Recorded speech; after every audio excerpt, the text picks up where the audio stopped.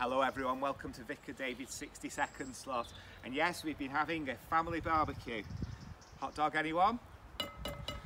Well, we've had a wonderful time, and now the feast is over, we have back to the reality of tidying up. And that's the reality of church life as well. The church years full of feasting and fasting, or actually usually the other way around, fasting and then feasting. So Lent before Easter, Advent before Christmas.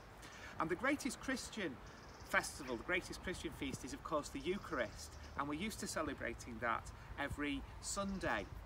And just at this time we haven't been able to do that.